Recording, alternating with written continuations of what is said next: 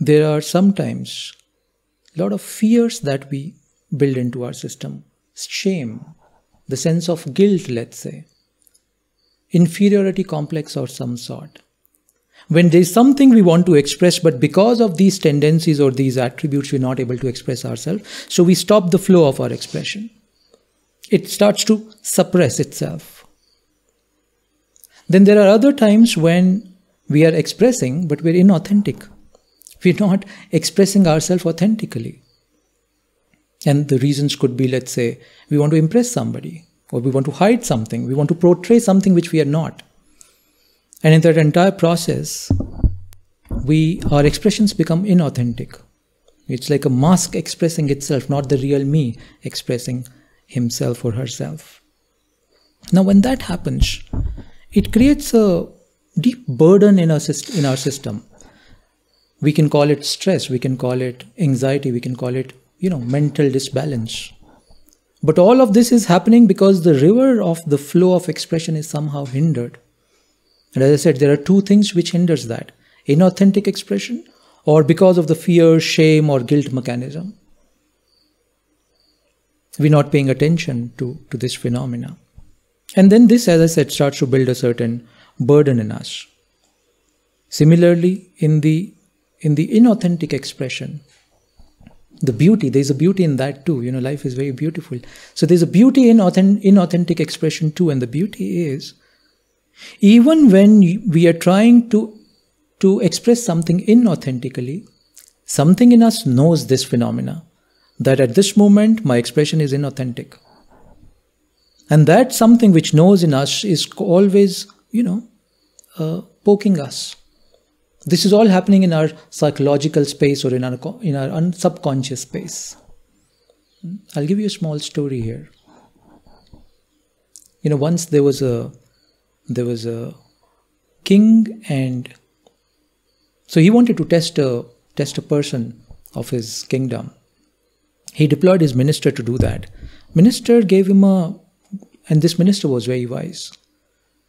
So this person who was being tested, this minister gave a pigeon to this person, and he said, just go around and kill this pigeon, turn the neck of the pigeon around, just kill the pigeon, but make sure that no one is watching. And if you can kill this pigeon when no one is watching and you bring the dead pigeon to me, I'll get you, big bounty from the king. This man said, oh, that shouldn't be difficult. So he goes in the village, in the alleys, in the bylanes, in the secluded area, in the forest, and he's looking all around that, is somebody watching me? Is somebody watching me? Finally, he reaches a spot where nobody is watching him. There's nobody around. He thought, this is the moment I can kill this pigeon now and earn the bounty. The moment so the neck of the pigeon is in hand and he is just trying to kill the pigeon, he sees that pigeon is watching him. The eyes of the pigeon are watching him. He said, okay, there's a problem. The minister said that nobody should be watching you. But here the pigeon is watching me, so what should I do? So he put a cloth on the head of the pigeon. Now pigeon is not watching him. He said, now I can kill the pigeon. He tries to kill the pigeon again, but then he realized that he is watching himself. So he couldn't kill the pigeon. He goes back to the minister saying, sir, it is an impossible task. Because at every moment, even when I'm trying to be inauthentic, when I, put the cloth on the pigeon's head, but I'm watching. Yeah. So even when our expression is inauthentic, when subconsciously it starts to build a lot of stress and anxiety and things like that, there's something in us which knows that this expression is inauthentic. But then we are very smart. We try to slowly, subside that voice within us. The voice which tells us that this expression is not authentic.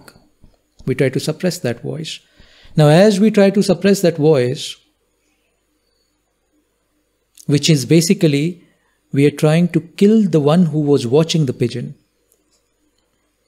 Yeah, our whole living process starts to become mechanical. We turn from a human being to a robotic being. And the impact of life and the beauty of life and the whole evolutionary process of life goes out of the window.